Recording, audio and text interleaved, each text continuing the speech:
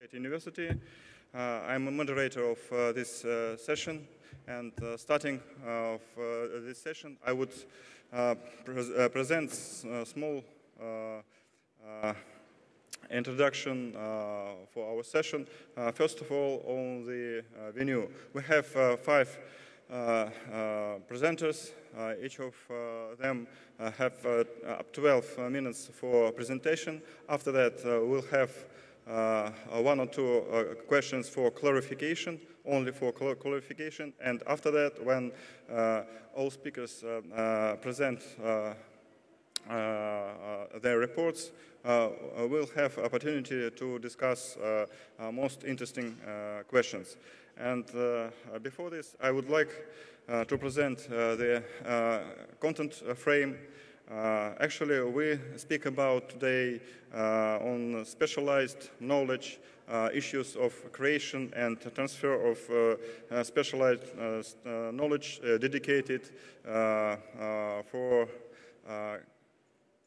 conducting of competition policy instruments. It's important because this is a factor of efficiency of institutions. And as a contemporary economics demonstrates, quality of institutions is very important for quality of economic growth, for economic development. And economic growth and economic development is a sole long-term source of growth of well-being. And for this reason, I would like to present some questions. Around with these questions, I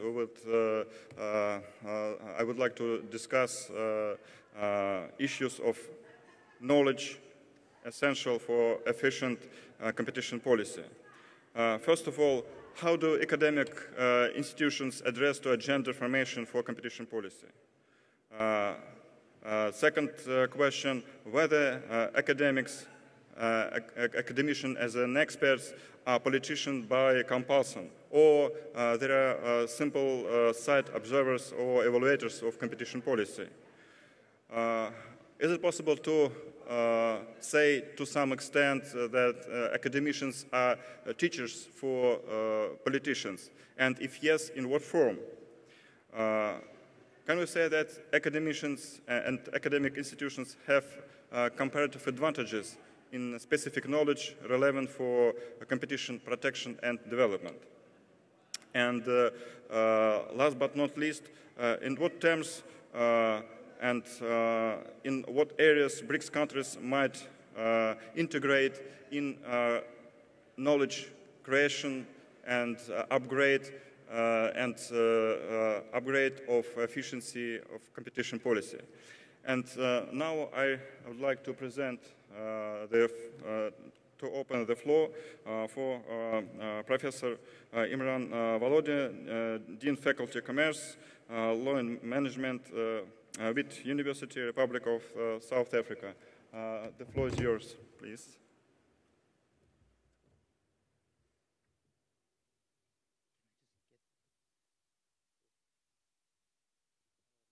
Right, thank you so much.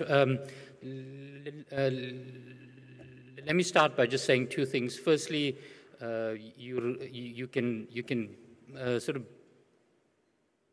basically attribute everything that I have to say to my academic institution, but whatever I say doesn't sort of necessarily relate to my role with the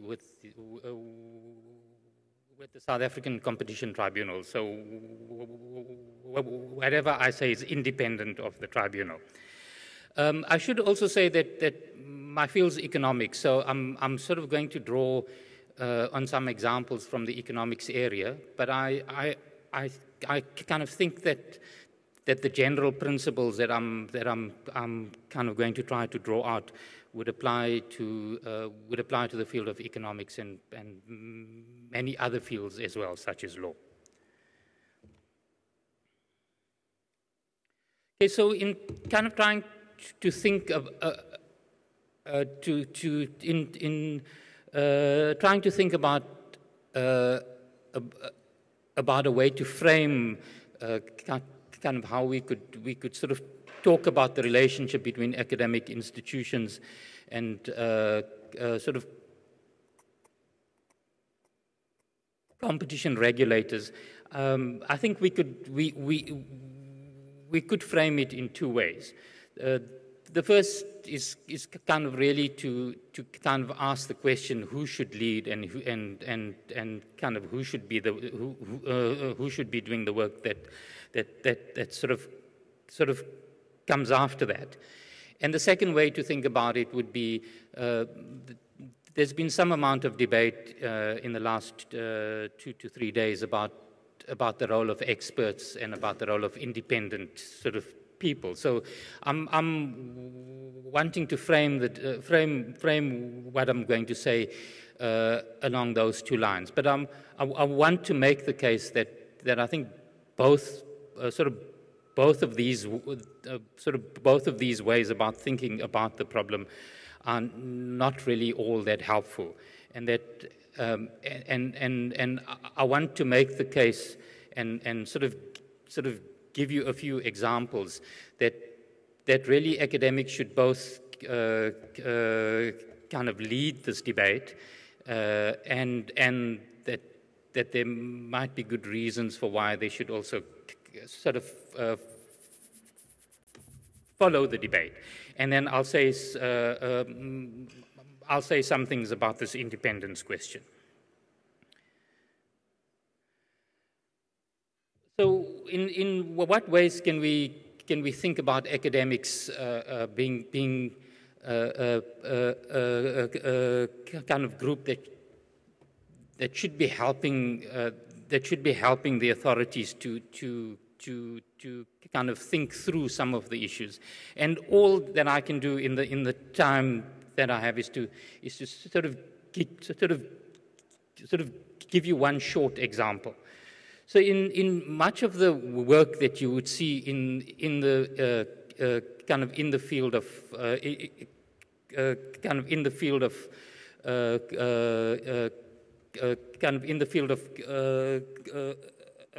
competition, your kind of starting premise is kind of really always some sort of perfectly competitive market as the benchmark, or the sort of counterfactual that you're using, and you're often thinking about ways in which you might move from one situation to the next. And in much of the economics thinking, you kind of using a standard equilibrium and analysis in that. Now, it kind of strikes me that in much of the BRICS sort of countries, we know for a fact that there are systematic sort of market failures, and that this kind of idea that markets work sort of doesn't really hold. And there's a fair amount of economic theory which is, I kind of think, fairly accepted, which would say the world that we operate in has multiple equilibria, and because our firms don't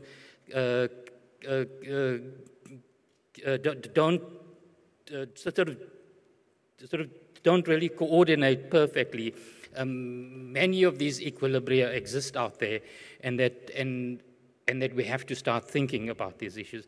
Now, in kind of all of the tribunal work that I've seen, and much of the economic and analysis that would sort of come before the tribunal, I have yet to see anything that would resemble what we know in economic theory is much of what the world that we're thinking about looks like. So here's one sort of example where I kind of do think there's a role for much of the economics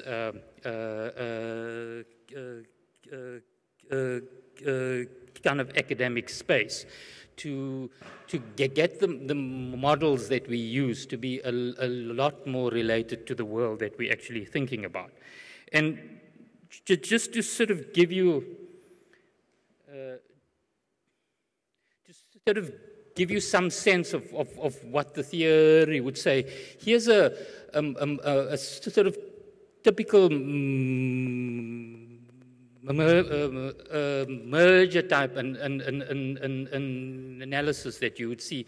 And if you're thinking about the multiple equilibria idea, what that would essentially say is that if you have one firm trying to decide on its output, sort of compared to all of the other firms who would be on the horizontal axis. In fact, this firm has there's kind of three sort of points at which these curves intersect, and there's three market solutions to this problem that we would think of as some sort of equilibrium. And I kind of do think that the academic community needs to start making the models that we use in the sort of policy space a lot more relevant to the markets that we're dealing with.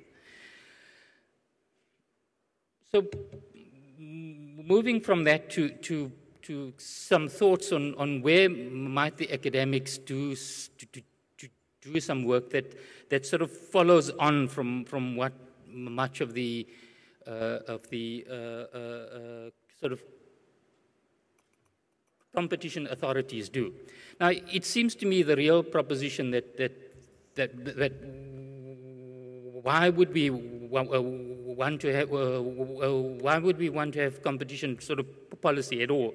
It seems to me, in the end, what we're saying is that it's there to improve, to sort of basically improve the levels of efficiency, in the economy,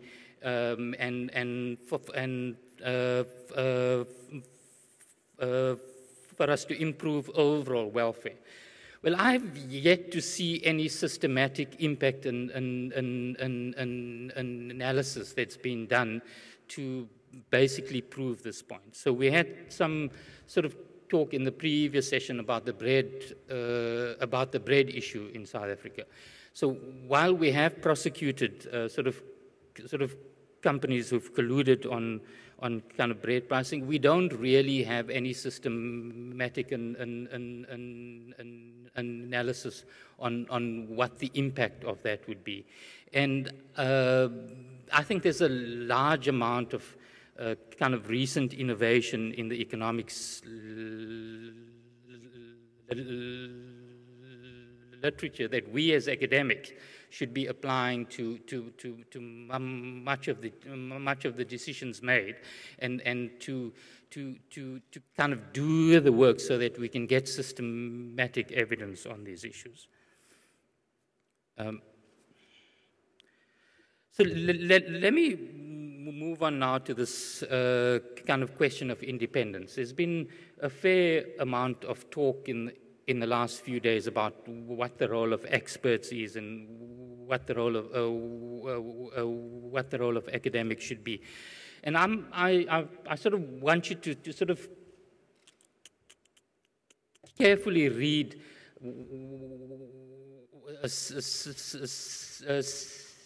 something that was said by kind of probably the sort of biggest name in the economics area. And what you sort of to take out of sort of Keynes's view on this is that the kind of idea that there's some sort of independence in the academic world, or that the sort of policy makers somehow have some sort of truth in the space is kind of really not at all a reasonable view to take. So sort of Keynes's view is strongly that many practical men and sort of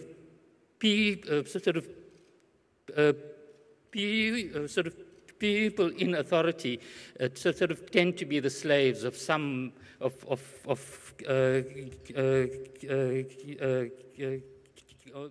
sort of tend to be the slaves of some theorist. And I think we kind of have to start from the premise that this is a space that is messy, that is fluid, and that has a fair amount of sort of contestation about it. And I think the authorities could kind of help in this process by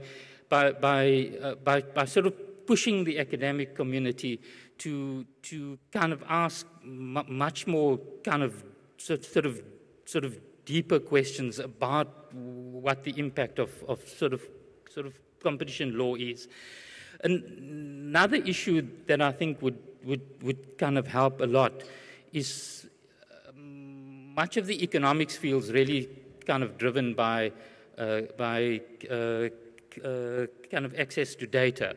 And it strikes me that there's a lot of sort of data in the competition space, which many of the authorities have access to.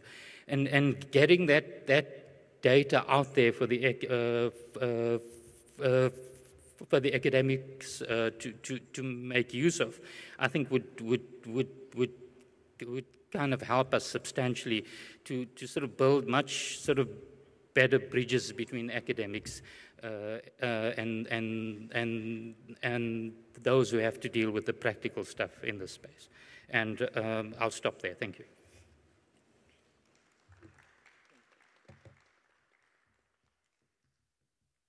Thank you very much, Professor Volodya. We have opportunity to ask one clarifying question. My clarifying question is related to quotation from Keynes. Does it mean if we explicate who's those or these politicians as slave, we might we might make better the policy?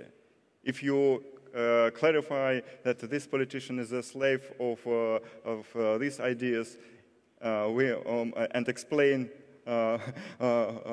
whose slaves he is, it means that we might make better the policy. Yes or no?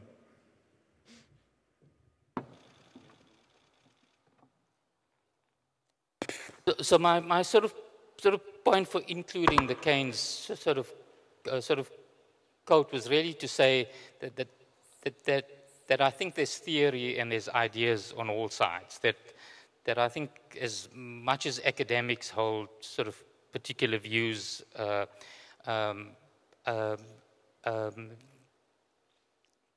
think it's exactly the case that many sort of policy makers also get driven by those theories. And so I kind of think you're right. I think the more we make these things clear, and the more information there is out there about why someone's saying something and what some of the kind of theory behind it, I kind of do think it would make for a much more efficient system. Thank you very much, Professor Volodya. And now it's my pleasure to present and to provide a floor for Professor Taviani, University of São Paulo. Please, Alessandra.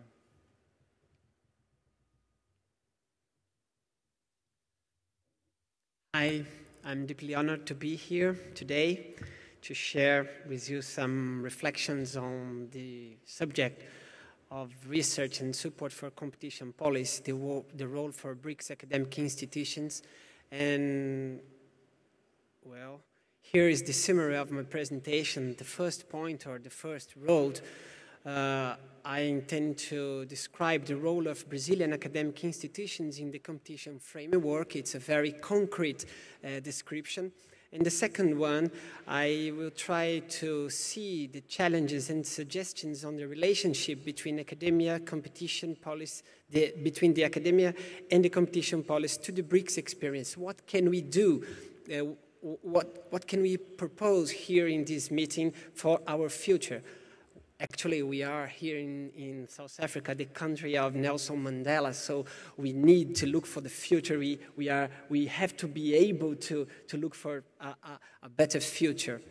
So the first point of my presentation here is to describe the Brazilian model. So basically, the Brazilian model of interaction between the university system and the Brazilian system of competition policy relies on three main axes. First one, how the Brazilian system of competition policy, mainly articulated around its antitrust authority, CADE, is organized to receive academic knowledge. So the competition system receives academic knowledge from outside of it. The second point of my very brief description is how the Brazilian academic system researches the competition system. So how the university gives knowledge for the competition policy. And the third one, how the academic backgrounds of those who are part of the CADE or the Brazilian competition system shape the competition policy. This is a very important question too, because people are, when they are acting as authorities, they don't forget what they are. They still are what they are.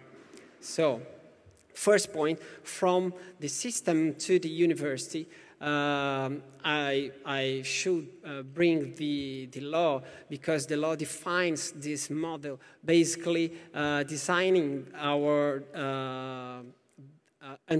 Brazilian antitrust authority with three different internal organs, and the third one is the Department of Economic Studies. So there is the place for this interaction between the competition system and the university system. And basically there we have two ways of this interaction. First one, it's an institutional assistance, and the other one is a technical updating. The institutional assistance I could resume basically as the activities by which the department supports the commissioners in their hard decisions. And in the second road, is basically a vision of the future. How can the authority act in a future, in a moment in the future? So basically here we are talking about how can this department translate all the hard economic questions to people like me. I'm a lawyer, so when I was there, it was very hard for me to understand what the economists, what they were saying. Basically because in the morning they said one thing, but in the afternoon other clients, other economists, they were saying other things. As you know, Commissioner Paulo, they are very able to say that they are making a kind of science, but actually they are not making science. So we really need this kind of translation for in order to achieve a better decision. So basically, we can talk about another way of organizing this interaction between CADE and university is when we have requested knowledge. CADE asks for somebody to produce a knowledge, or when CADE receives an external knowledge. And we have some institutional arrangements that can allow these two paths.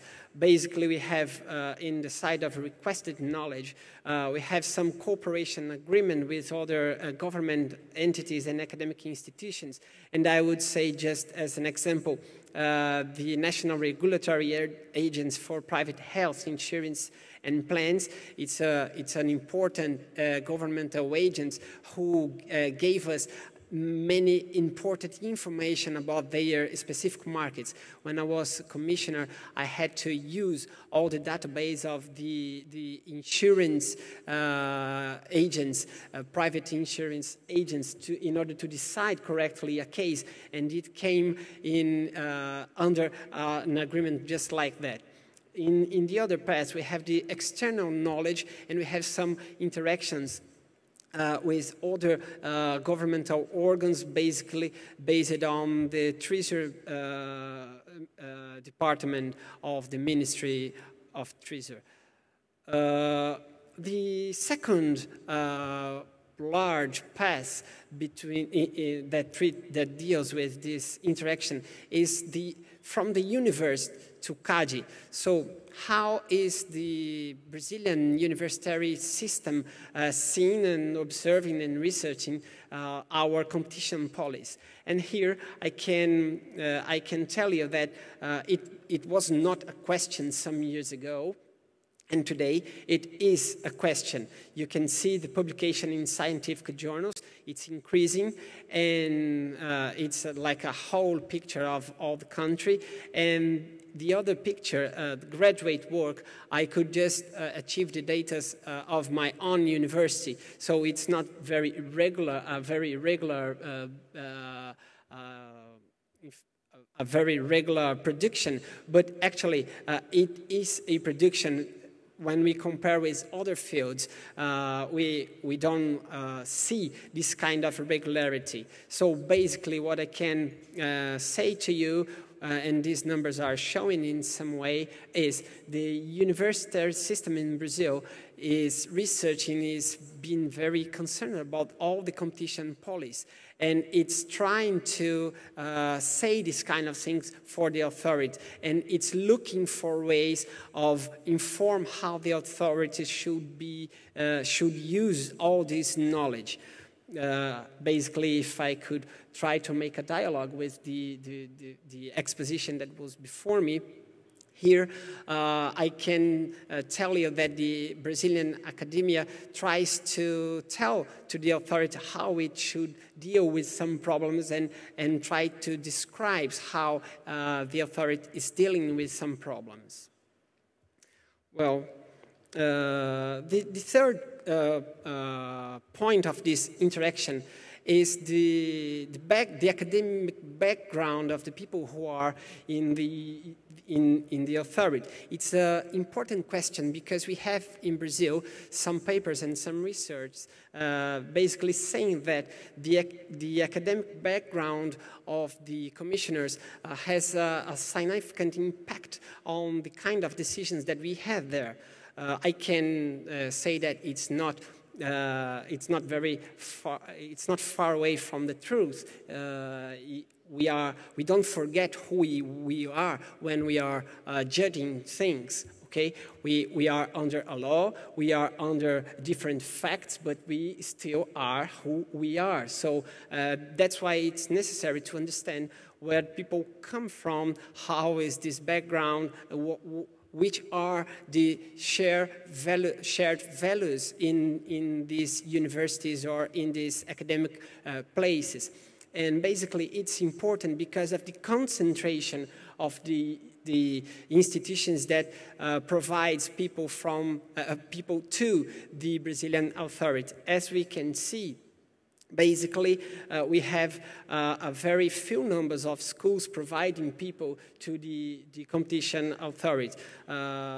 We can see in the picture of the right, at least where I'm seeing, the yellow school background, the yellow part of the circle is School of Law of São Paulo, my university. So we have 12 commissioners coming from this specific place. So we are talking about almost half of all the commissioners appointed by the government. So certainly the shared values that these people are experiencing has an impact on the institutional buildings. So specifically talking about this school, we have there a very strong tradition on the rule of law, transparency, and respect for the public, and efficiency. So all these values or all this shared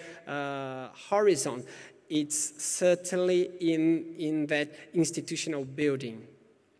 And this experience, this very concrete experience, it may be like a source for our future or for our suggestions for our common future.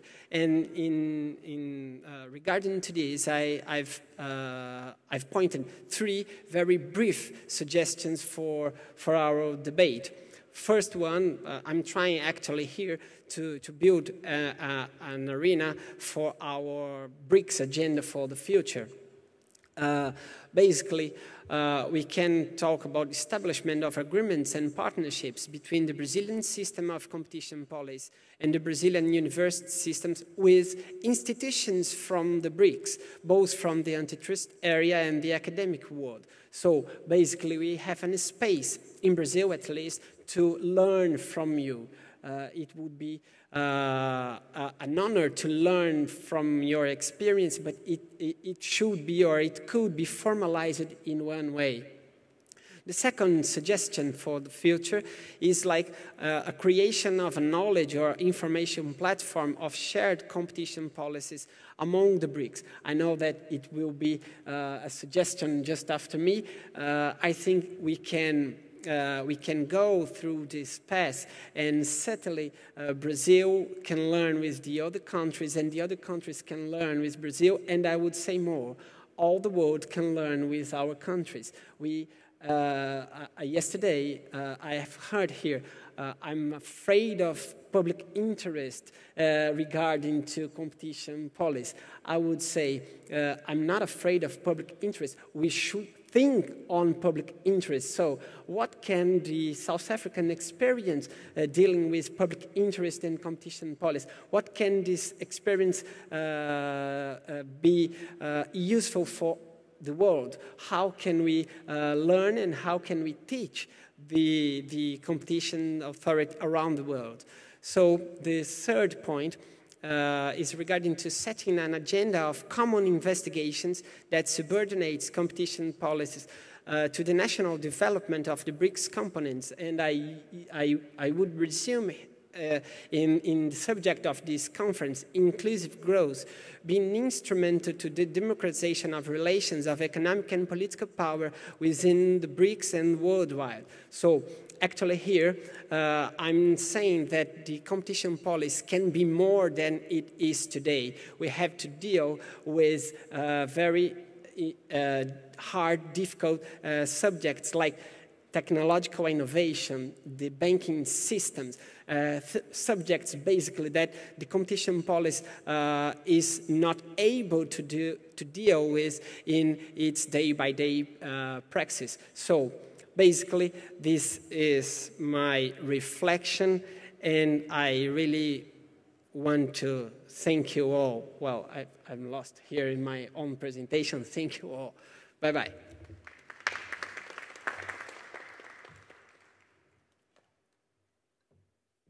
Thank you very much, Professor Taviani.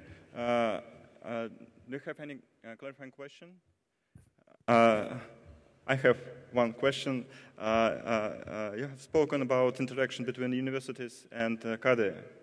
Do you mean that there are some framework agreements, or these agreements based on public procurement of expertise? What do you mean when you speak about operational interaction between universities and CADE? Well, there are some formal agreements, but there are a lot of informal cooperation too. It's like the both ways.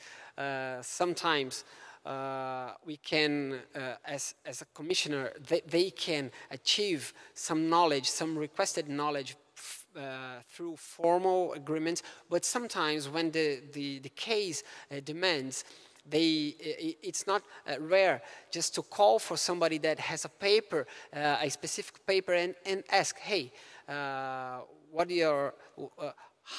did you get this number? How did you test this hypothesis? Can you help me here? So basically, we have this both ways in the Brazilian experience. Am I right that for this work there is financial support for this special work to answer telephone calls? There are there is this possibility of having or acting as a financial support for specific questions. Sometimes it's not necessary because of the velocity that is demanded. So basically, I would say there are these two ways of solving these problems. Thank you very much. I'm happy to provide floor for Professor Wang. Please, the floor is yours.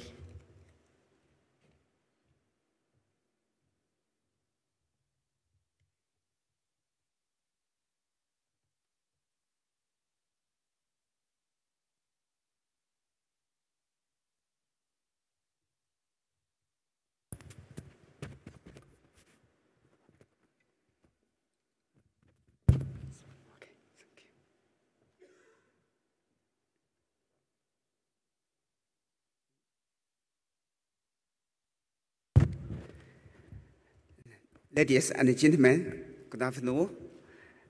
I'm Wang Xianlin from Shanghai Jiao Tong University. I'm very glad to be here to join this panel discussion.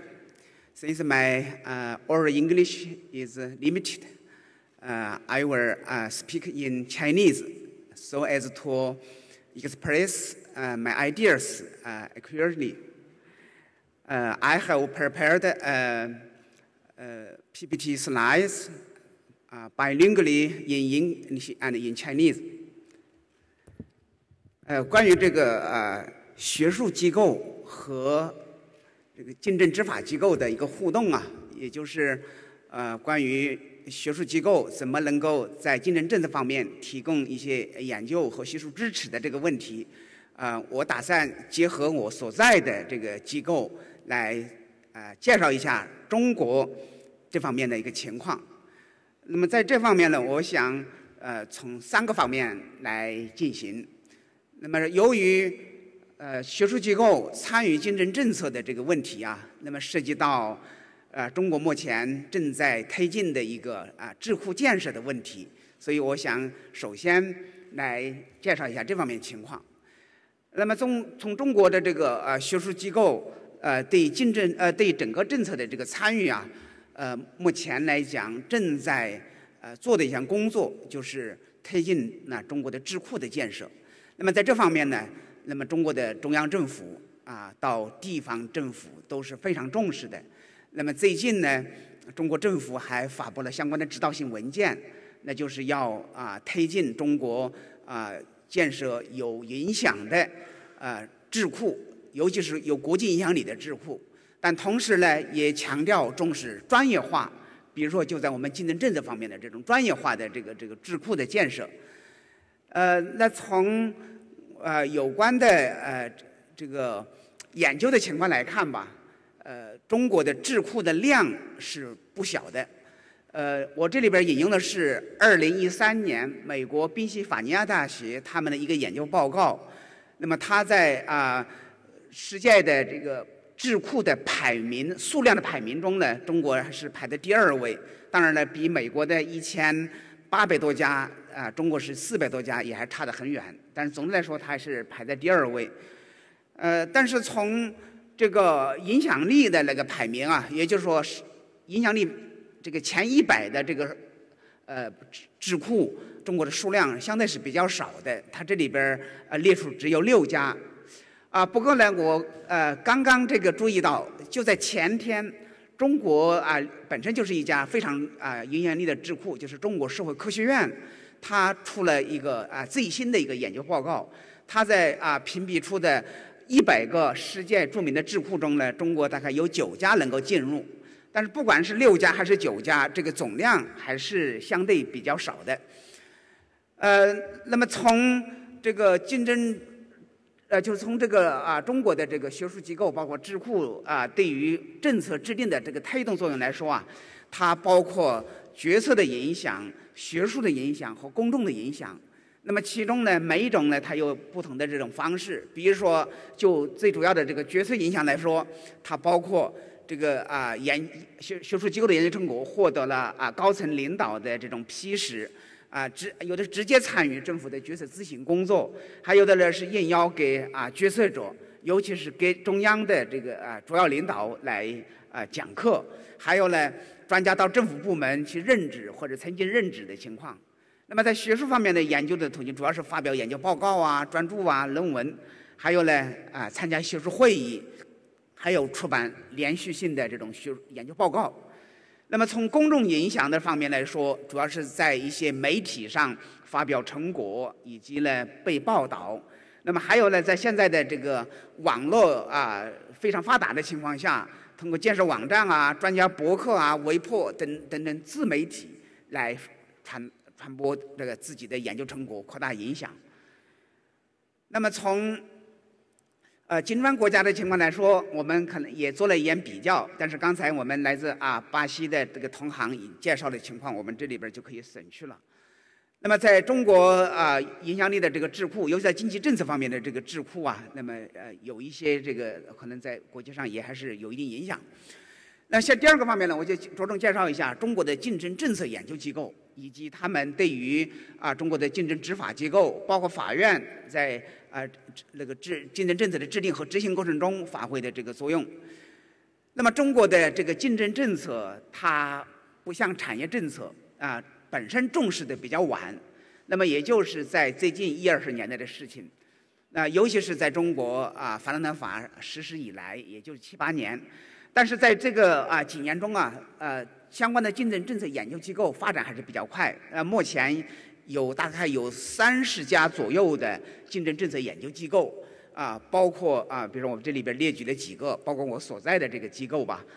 那么这个都是比较影响的。比如就我所在的这个上海交通大学竞争法律与政策研究中心来说，它是呢建立一个跨学科的理论研究和这个对策研究相结合，立足于我们上海，因为上海是中国最大的城市同时呢辐射全国特别是对中央级的这个竞争执法机构能够发挥这个一些作用吧。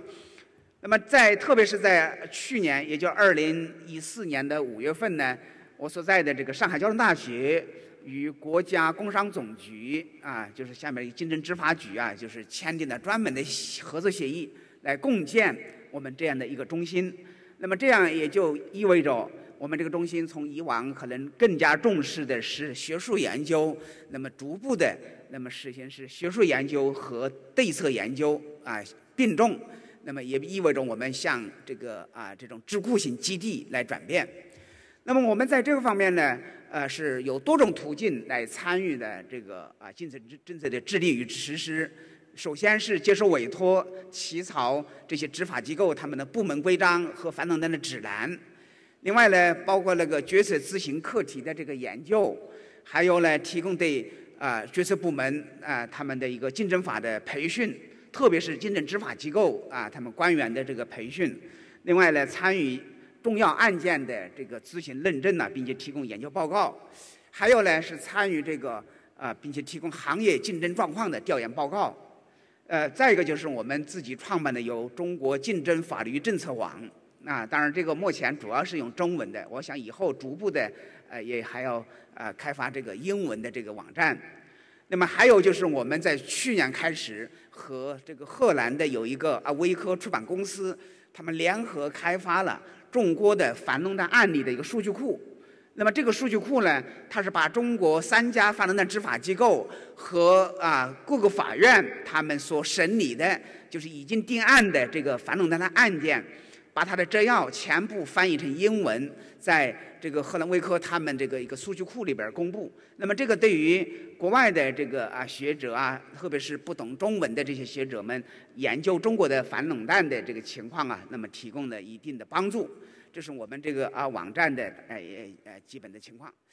另外呢，从我们最近2-3年来我们开展工作还是取得了一些成果。我这里边列举其中的5个主要的方面。比如第一个，我们是从2012年开始就接受国家工商总局的委托，来研究起草关于禁止滥用知识产权、排除限制竞争行为的这个规定。那么作为这个部门规章在今年的4月份已经正式发布，从今年的8月1号开始已经正式实施了。那么这个我们是全程的参与这个第二个呢，就是从去年开始接受国家工商总局的委托，研究修改中国的反不让竞争法。因为在中国呢，讲的竞争法它实际上包括2个部分，一个是反垄断法，一个是反不让竞争法。那么反不让竞争法也是由国家工商总局它来牵头来实施的。那么这个呢是20多年前1993年制定的，那么现在的情况变化很大，那么继续修改。那么我们在这里边承担的研究的任务，那么提供了我们的修改的这个意见报告。第3个方面呢，我们从今年开始呢是接受国家发改委是中国的另外一个反垄断执法机构，那么也是一个中国的宏观的这个就是政策的制定部门，他的委托来研究起草滥用知识产权反垄断指南。那么这个将来是由国务院反垄断委员会发布。那么从目前的情况来说，我们已经提交了初步的报告。那么经过征求意见整合以后，有可能在明年就正式发布，由国务院反垄断委员会来正式发布。那么还有一个呢，我们是加强了和我们所在地的，就是上海市的这个反垄断这个机构的合作比如说在今年我们就接受上海市的有一个叫做价格监督检查与反垄断局，那也就是那个国家发改委系统的，他委托来草拟中国上海自由贸易试验区中小企业垄断协议豁免的一个指导意见。那么这个指导意见呢，也在今年发布，在9月23号就已经开始实施了。那么再一个呢，就是带有一种就是综合政策研究方面的，就是从去年开始，我们承担了也是上海市这个价格监察与反垄断局的委托，那么研究提交了这样的一个报告，就是关于上海“13+5”期间如何发挥竞争政策作用的一个研究报告。那么这个呢是希望在中国应该是做一些探索突破，因为上海是作为中国最大的城市，而且在经济上是处于一个领头羊的一个作用。那么在这个方面的探索应该是有重要意义的。那么第3方面呢，我想就介绍一下中国的竞争政策推动过程中专家的作用专家个人，当然他和他机构是相在一起的。那么这个方面呢是有不同的这个机制，其中一个最主要的一个机制就是国务院反垄断委员会专家咨询组。那么这个专家咨询组，它是中国的反垄断法第9条明确规定的这样的一个机构。因为考虑到反垄断它的专业性非常强，而我们的专门执法机构也不是所有的人员都有这样良好的背景，那么所以呢，它是成立这样的一个决策咨询机构来提供咨询服务。那么这个机构呢，正式成立是在2011年的12月份。那么3年1届，那么现在已经是第2届了。那么这个成员的情况呢，第1届是有21位成员，现在呢第2届的人员减少是11位，它主要是来自于法律界和经济学界的这些专家。那么在上一届呢，还有一些来自行业部门的技术专家。那么按照这个反垄断法和国务院的相关规定，那么这个专家组的主要职责就是根据国务院反垄断委员会的委托和成员单位的委托需求。那么这个反垄断会一共有15个成员，那么除了3家执法机构以外，那么还有其他的一些相关单位部门作为成员。那么是为竞争政策、反垄断指南和规章、市场竞争状况的评估报告、反垄断重大议题和重大的事项、国内外反垄断重点热点的问题提供的咨询意见。那这里边它就是可以发挥作用的地方是很多。那么中国在这个方面形成的这个过程中我们有一大批的这个专家学者在这个国家的这个反垄断的这个工作中还是发挥了非常关键的作用。那我这里边列举的是其中的几位，比如说像中国社会科学院的王小叶教授实际上也参加我们这个会议的对外经济贸易大学的黄永教授，还有中国政法大学的这个石贤忠教授，当然还包括我本人。那么在这个方面还有这个其他的一些方面的机制，比如说我们现在有一些地方陆续成立了竞争法的研究会，其中呢，我们上海市法学会里边就成立了一个竞争法研究会。那么这个研究会呢是有80多个理事成员，那么他们呢是来自于高校、来自于研究机构、来自于这个执法机构、法院，还有呢，比如说律师事务所，还有一些大的企业，那么共同呢来研讨竞争方面的一些学术问题。那么在上海市的这个竞争法研究会呢，我本人是担任会长。那么除了这个以外我们这个邻近的浙江省和处于中部地区的湖北省，那么也相互成立了这样的研究会。那么它就是可以把众多的对这个方面感兴趣的一些专家学者集聚在一起，那么共同来研究一些问题。那么最后呢，我想做一点总结。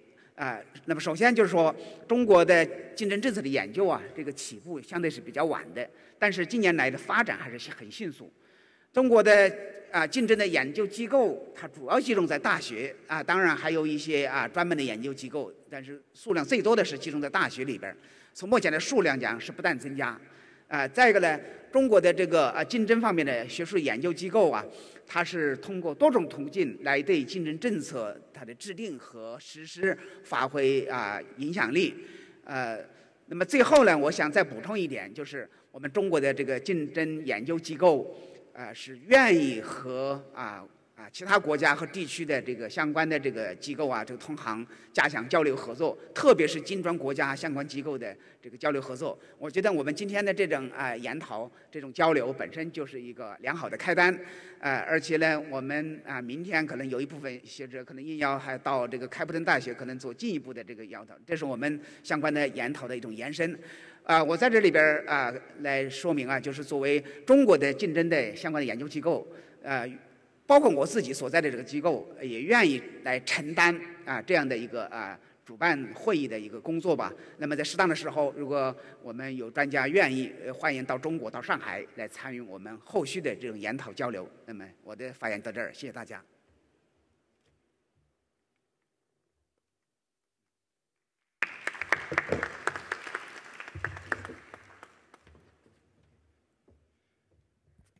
Thank you very much, Professor Wang, for impressive overview of Chinese experience. And before next presentation, I would like to ask one very practical question. You have told about influence of think tanks on practical policy, and you are involved in the process of decision making. Can you say that in some cases you have de facto veto right of veto in decision making, and you can influence to stop some decisions as an expert, or no? Formally, is it possible to formally to stop some decisions using a veto right?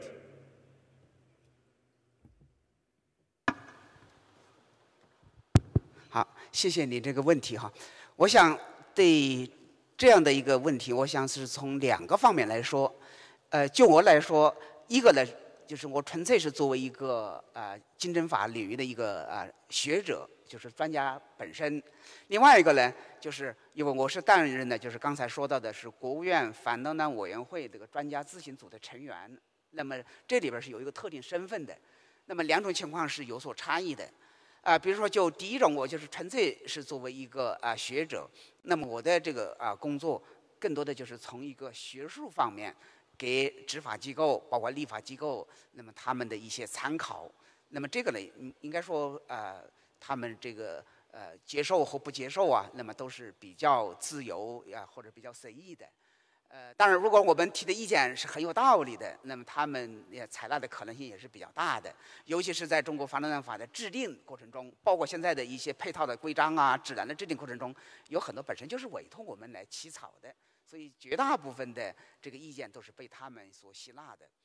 那么第二种呢，就是我刚才说的有个特定的身份，就是作为这个国务院反垄断委员会这个专家咨询组的成员，那就是我们这一届的总共就是11位。那么他们呢，作为这个我作为这个成员之一，那就是应国务院反垄断委员会或者是3家反垄断执法机构的他们的邀请，那么参与这个里边的一些，比如相关重大案件的这个研讨包括这个一些决策的这个报告。那么这个呢，相对来说发挥的这个作用可能更直接一些，尤其是一些重大疑难的案件。那么这些执法机构，实际上包括法院，他们在做出最后的决定之前，往往是请我们这些专家组的成员来参与一个讨论。实际上带有从学术上把关的这个意思在里边。当然，最后的决定都还是他们自己做出。但是在这个过程中呢，我们作为这个专家咨询组的成员，那么发挥的作用，那么相对来说比前面一种纯粹是作为学者个人的身份，那么要大一些。谢谢。Thank you very much, Professor Wang. Next presentation is by Alexey Ivanov, Skolkovo Foundation and High School of Economics. Please, Russian Federation.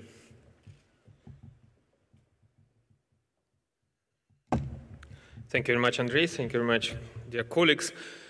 I think we have really interesting conversation here because we touch very important topic, how theories take over decision-making process and what role do they play. And I really enjoyed this analogy made by Professor Volodya in the beginning, this master-slave relation, because we are mentally enslaved by some ideas and you can't just deny it, how decision-making is going on.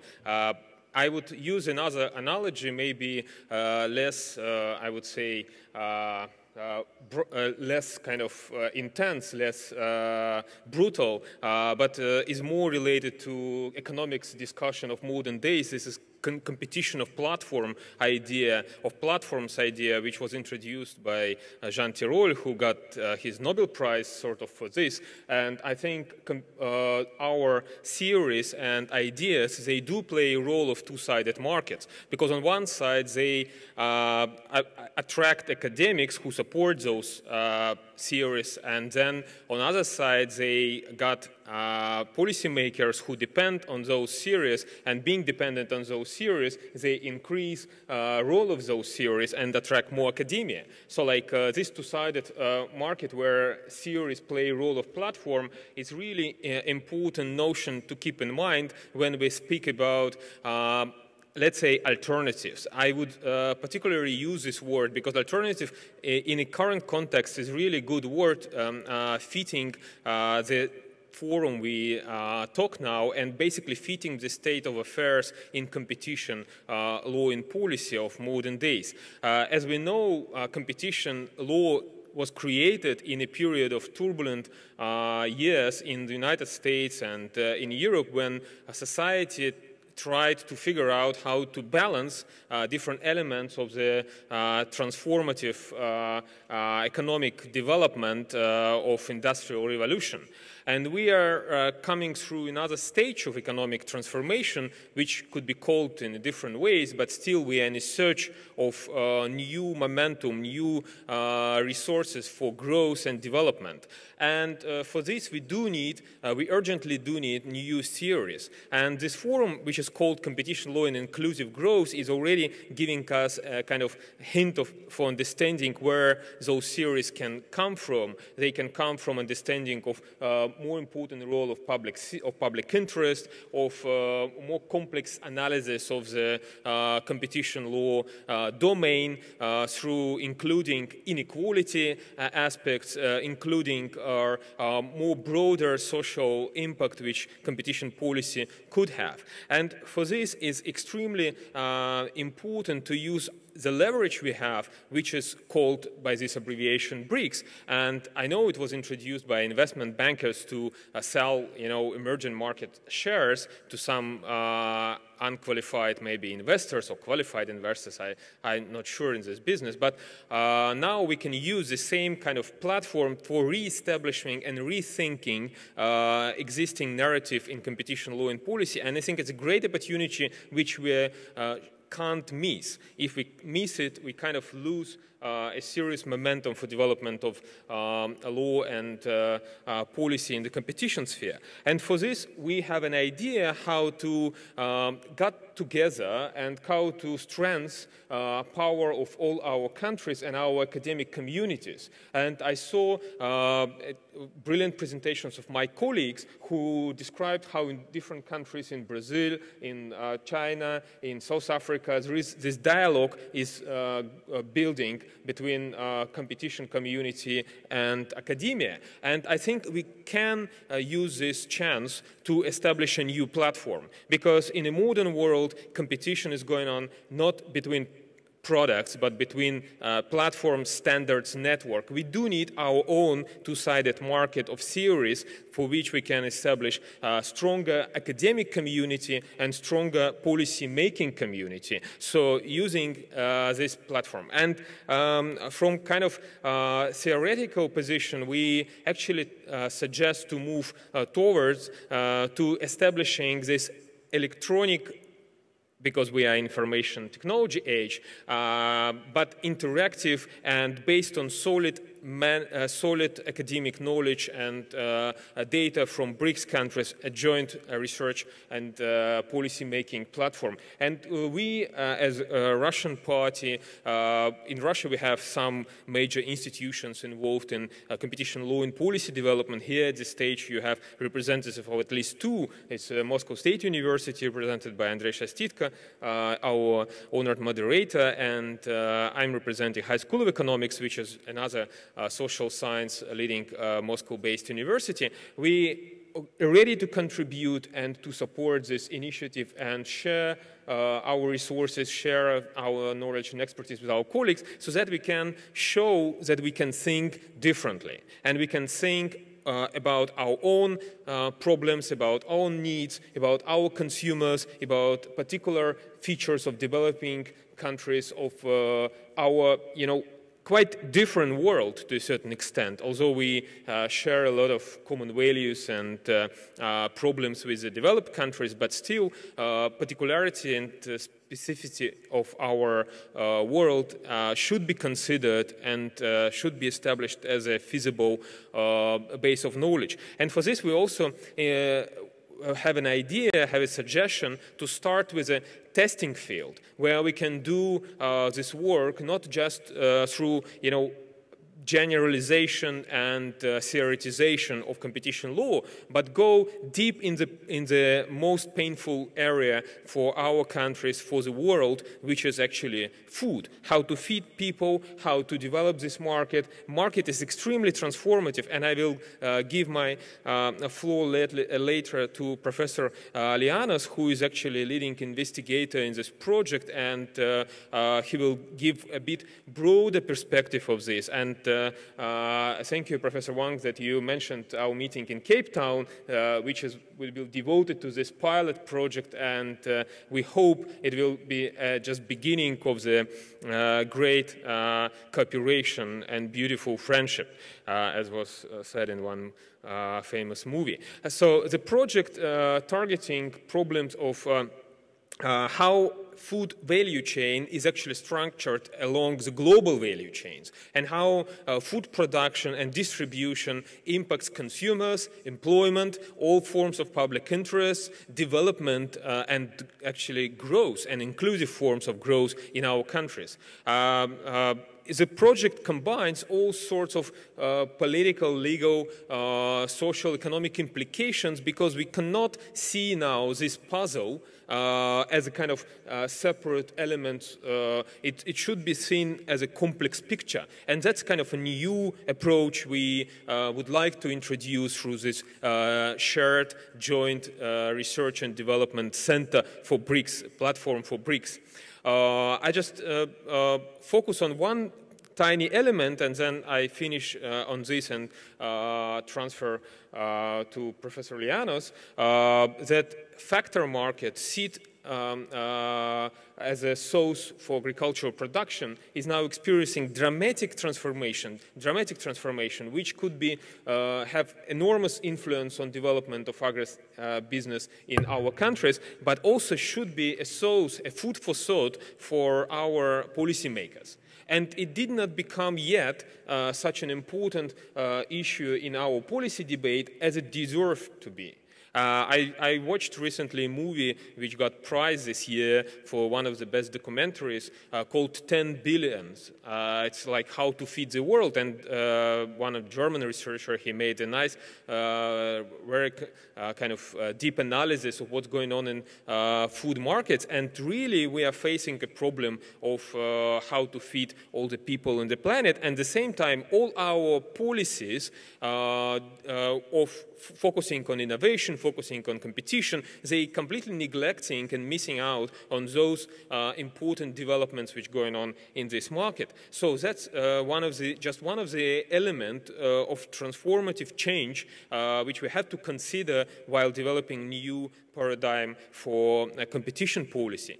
We do encourage you to think in a broader picture. We do encourage you to ask questions, as Professor Volodya encouraged in the introductory remarks and first presentation. And I also think that transformative nature of competition policy, which actually was introduced to the legal framework, to political framework, to transform, not to stabilize, but to change and balance, it should be also driven by this, feeling of staying hungry, staying foolish, as one of the famous entrepreneur and innovation evangelist encouraged us to be. So thank you very much. I do think that that's just the beginning. And BRICS is a proper forum, is a really proper forum for discussing alternatives, discussing new forms of academic support of competition policy development. Thank you very much. Thank you very much for presentation of the platform, for the presentation of the project, and also for fulfillment of functions of moderator too. And before Yannis' presentation, I would ask one question related to platform. Who are contributors, and who is moderator or operator of this platform? Thank you, Andrei.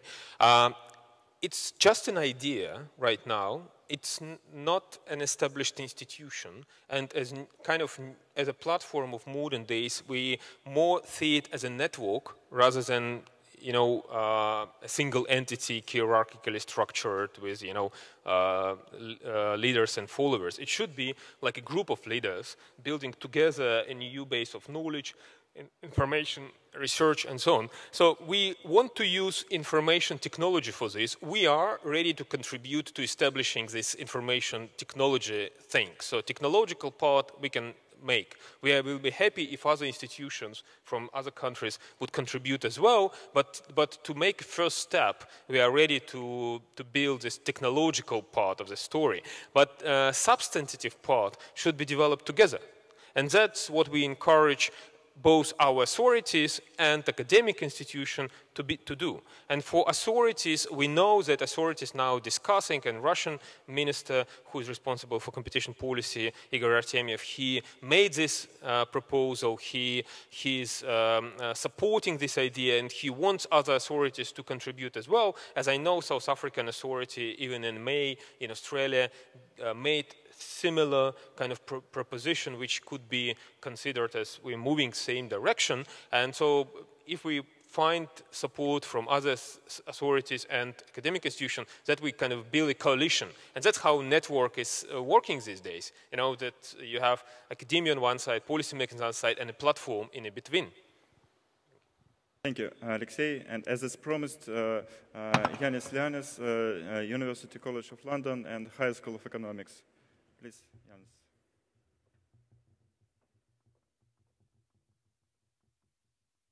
Thank you very much, Andrei, for your introduction. Sorry. Yes. And I heard a lot of interest, the presentations of the various BRICS countries' academic representatives. And I will speak as an external observer in the sense that I am not a BRICS national and my affiliation is University College London, but at the same time I'm also an internal observer in the sense that I am participating, as Alexei observed before with this new School of Economics, Higher School of Economics in Moscow with regards to this particular project. So Andrei started his presentation by asking us to discuss a little bit the links between experts and politics.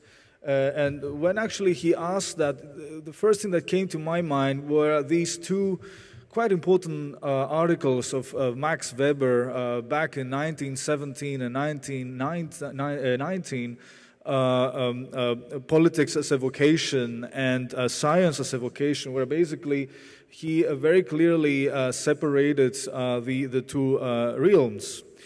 And in a certain way, if we look a little bit to the way competition law is practiced nowadays, some very qualified authors in the United States have considered that this is a sort of a technocratic exercise, in the sense that we are relying very much on experts, and what we have seen in the United States and to a certain extent in Europe has been a little bit the isolation of this technocratic expertise, this technocratic exercise from the influence of politics. For instance, in the very recent investigations of the European Commission against Google, there's been, once they were announced, there has been quite a lot of debate among US colleagues on the fact that, I have been interviewed by a couple of American newspapers asking me, is the European Commission politically motivated in order to bring this type of debates, and how bad that could be for the competition law enterprise. And in a way, also, the search for international convergence in this particular field, with the establishment of institutions like the ICN, also tries to promote this idea that antitrust is a technocratic exercise, and in a way we should somehow take it in isolation from politics, or at least try to preserve its independence from politics. And obviously, if you take that particular perspective, and I would say that the distinction between technocracy and bureaucracy is very clear. In technocracy, the scientists, the experts are basically driving the agenda, while, bureaucracy is basically the politicians that drive the agenda, the bureaucrats being basically just there in order to implement the decisions that have been made by the politicians.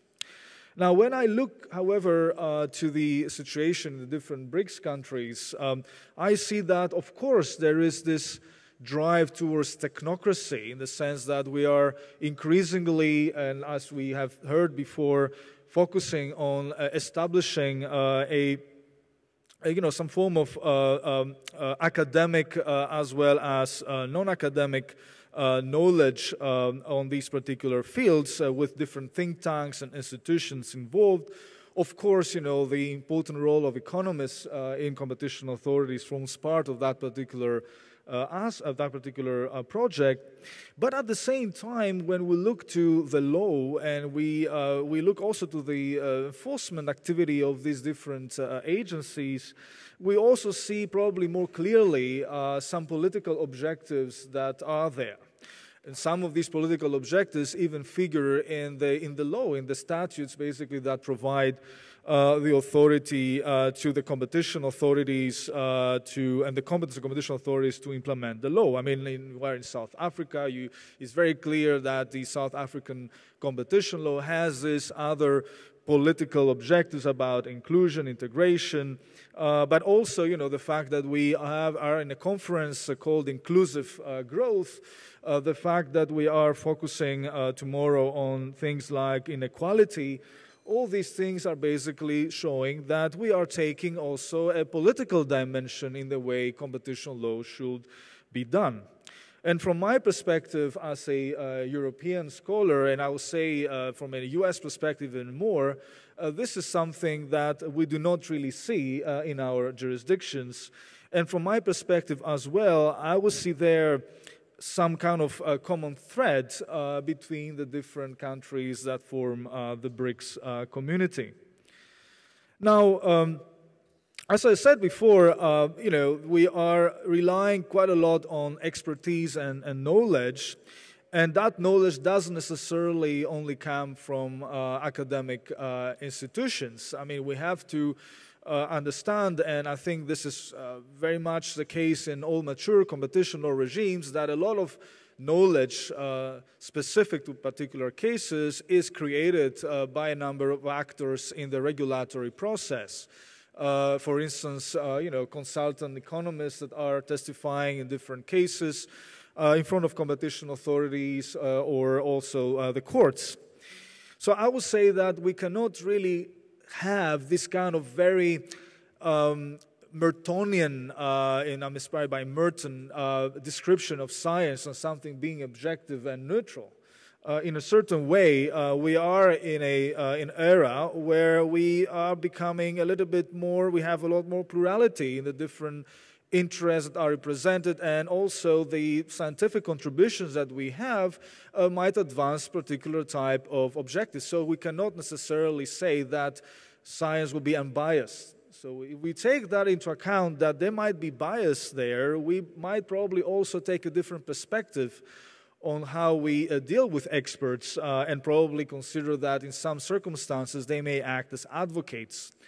For that reason, we might probably need to develop specific mechanisms in order to develop the awareness of the probable biases that these experts might have. And of course, that might have as a consequence the transformation of the legal process in terms of collection and assessment of evidence in competition authorities and courts. So we see more and more often, at least in the United States it's very clear, in Europe more, right now the development of admissibility jurisprudence, in the sense that some form of economic evidence might be not necessarily taken into account. In the United States you have the Dobbert rules that fulfill that objective.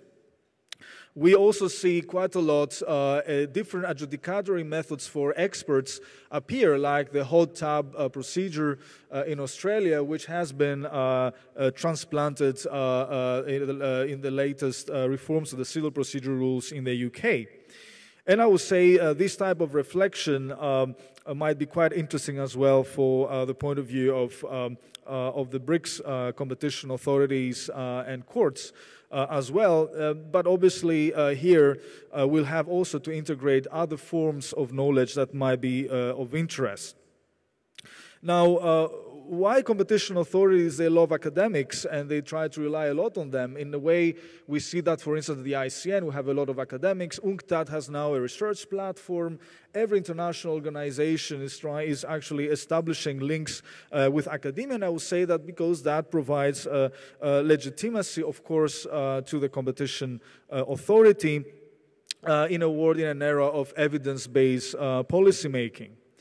And I think a crucial issue here will be to broaden up the sources of knowledge and expertise that we have, and that could correspond possibly to the quite special, let's say, regimes, competitional regimes of the BRICS countries, which, as I said before, are not only technocratically driven, but have also these political kind of dimension as well in them, at least at the statutes and the way competition authorities and courts interpret and implement and apply the law.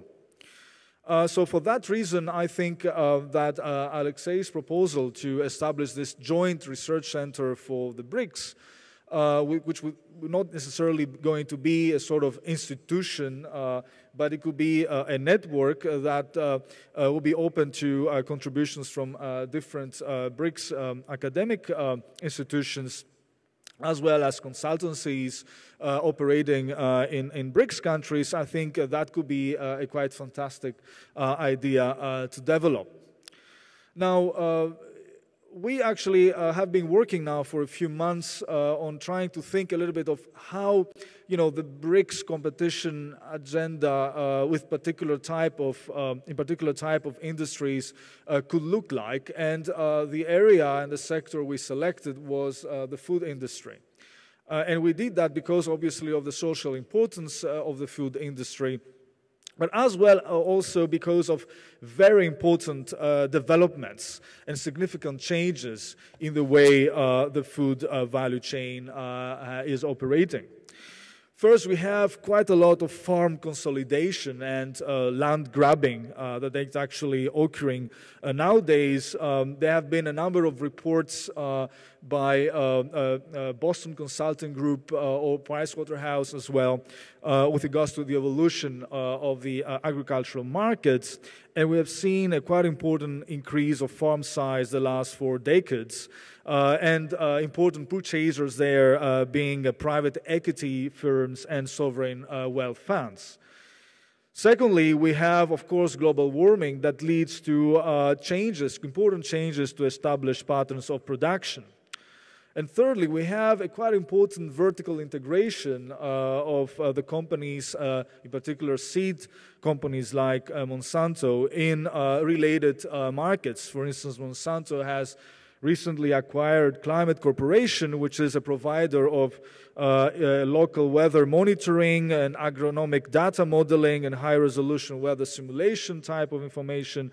And we have seen as well the evolution, let's say, towards the development of one-stop solution to farmers that are offered by, obviously, important seed companies.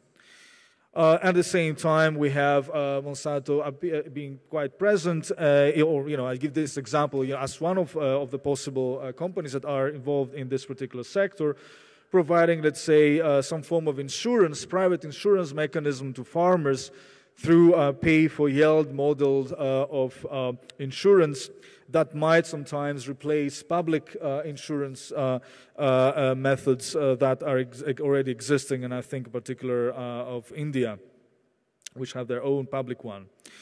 And of course, we see the development of new technologies like CRISPR and Talon or FOC1 technologies, which allow genetic scientists to expedite the process of introducing or editing target genes, and in a way also avoid the anti-GMO regulations that we may have in some important markets like that of the European Union.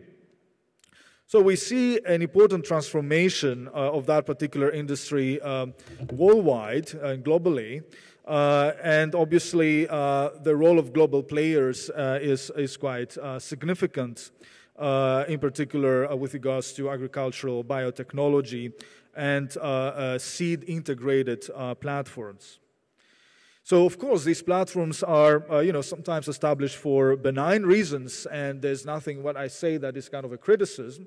But at the same time, I think that might present quite interesting competition aspects. In particular, if you take that as being moving towards platform competition, let's say a one-stop shop solution for farmers, and in a way that might affect the way we apply competition law in this context. Now, also, we have quite significant evolution in the in downstream in the distribution area as well. Of course, there are important differences between BRICS countries with regards to retail. We have, for instance, quite important concentration in markets like in Russia or Brazil, much less in India and China, where the modern retailers still hold a small share of the food sold on the market compared to traditional grocery stores. But still, we also see an important number of practices that are business practices that are developed by corporations globally with regards to the retail sector, private labels, category management, a number of interesting, from the competition perspective, practices that could be of interest for competition authorities to develop, let's say, a common thinking about. So what our project aims to do is basically to look to the whole value chain, so to introduce the concept of a global value chain in a competition law jargon, and obviously to address the interlinkages between the various segments of the chain and try to think about traditional antitrust concepts like for instance relevant market, and how these could fit this new world where this integrated value chains are becoming important. So you can see in this slide some of the additions, let's say, of our project with regards to existing work in this case. I mean, in this sector, the OECD has done quite a lot of work on the retail sector. But I think there are few studies that have looked to the whole picture of the value chain and its intersection, and this is exactly what we're aiming to do. Thank you very much.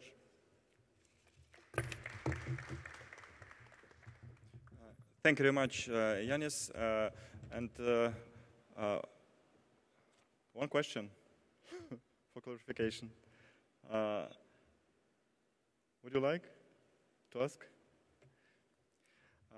Okay, from myself. Am I right that when we speak about technocratic regime of competition policy and rejecting this idea, actually we say that it's impossible to import institutions from developed jurisdiction to developing jurisdictions. And for this reason, we have to combine efforts of developing jurisdictions which might be a better fit for discussing of these problems. I obviously agree with that remark. Let me clarify also in the sense of what academics can do. Well, a major difference between, let's say, some of the BRICS competition status and the US or the EU mainstream is, of course, this focus on these political objectives, focus on public interest. And I will note that discussions over public interest have been quite important lately because, of course, of the intervention of different BRICS competition authorities around, I mean, and the importance of their involvement in global antitrust. Now, of course, having a lot of objectives to deal with and to try to make trade-offs is a very difficult exercise, and it could be quite fatal in case you really don't have strong institutions. And in a way, you can't really just resolve and say, oh, we can balance the objectives, because balancing doesn't really mean much in a certain way. So I think the role of academics in this case will be to develop antitrust law doctrines or competition law doctrines. Let's say think about specific type of practices on the basis, of course, of these different institutional frameworks, which are, you know, more pluralistic in the sense that they have trying to achieve more different values, and also taking into account the institutional capacities of the competition authorities and courts, or generally, you know, the enforcement system of each particular jurisdiction. And I would say from that perspective, you know, I think we should move away from the debate about goals, should we have them or not, because, you know, if the goals are in the law, you can't really necessarily say, well, we don't really look to those goals. We have to, you know, implement basically what the legislature, you know, has, you know, set as major goals for competition authority. But I think what the focus should be is what are the doctrines, you know, or more specific doctrines, or, you know, institutional frameworks that we can develop in order to achieve these different goals and develop, let's say, some different kind of competition law that what we have, let's say, in the EU and the US. Now, that might sound a little bit anti-convergence, but I would consider convergence as being also about information, let's say, about the method of analysis, different practices, so as to, you know, increase legal certainty, of course, and predictability. But doesn't necessarily mean that we have to have the same results. I don't think even the ICN or the OECD, they actually think that we should have, I mean, there's a much weaker, let's say, form of convergence that I'm thinking should happen here. Yanis, thank you very much. The time of our session is exhausted. For this reason, I would like to thank all of presenters for a nice, beautiful contribution, and audience for participation. And I hope all ideas presented here would be used to make our common platform. Thank you very much.